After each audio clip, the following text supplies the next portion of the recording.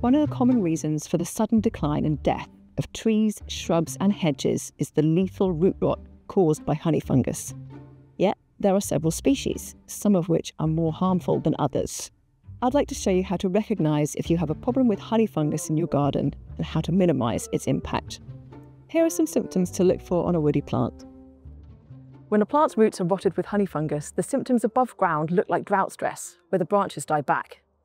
The leaves of dying plants appear sparse, small or pale, or show premature autumn colour but stay hanging on the tree. The bark may crack or weep close to ground level. Flowers and fruits may fail to develop, or an unusually heavy crop may form in the plant's final season. The changes may be sudden or gradual, and for a hedge, the dead patch gets wider over time. The only surefire way to know if a plant has honey fungus in its roots is to peel back the bark right at the soil level. Underneath the bark, between that and the wood, you will find a flat, whitish sheet of mycelium with a strong mushroom smell. Honey fungus mushrooms appear in the autumn months. When fresh, these look like clumps of buff or honey-coloured mushrooms, often with dark centres and white gills and spores underneath. Mushrooms do not appear every year, but are seen more often when the plant is already dead or dying. Lookalikes to honey fungus mushrooms that are actually beneficial fungi include sulphur tuft. These bright yellow clumping mushrooms differ in that they have darker spores and no ring on the stem. The fungus spreads by dark, almost black rhizomorphs, sometimes called bootlaces. They attach to the tree roots and grow through the soil. They can resemble plant roots, but they can be very brittle, especially from the most pathogenic species. They're not always present, and in fact, finding abundant, tough rhizomorphs can indicate that the weaker species is what you have. With trees, remove the dead tree and leave the area empty for at least 6 months up to 1 year.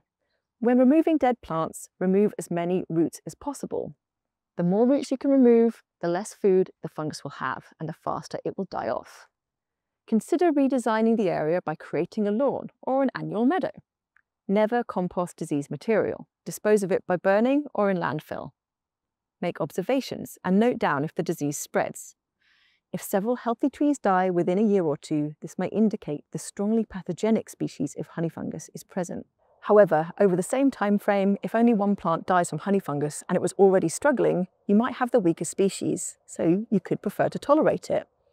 It could even stop the more pathogenic species from getting into a garden. The biggest tool you have against honey fungus infection is maintaining general good health in your plants. Ensure they have sufficient access to water and nutrients, don't over-prune them, don't bury them too deeply, and mulching can be a really good way to boost plant health as long as it's done in the right way. Never bury the stem, instead lay it in a donut shape around the tree. Unfortunately, honey fungus can infect a very wide range of plants, so thinking about what you might want to plant in your garden is not an easy task. I would start by thinking about what is your garden like, and pick plants that match your conditions so they won't be stressed when you plant them. Then I would cross-reference your ideas with our honey fungus plant list that you can find on our website, as this indicates the level of resistance we think different plants have against honey fungus. Honey fungus is really common, and I hope this video has given you a head start to understanding what it's all about.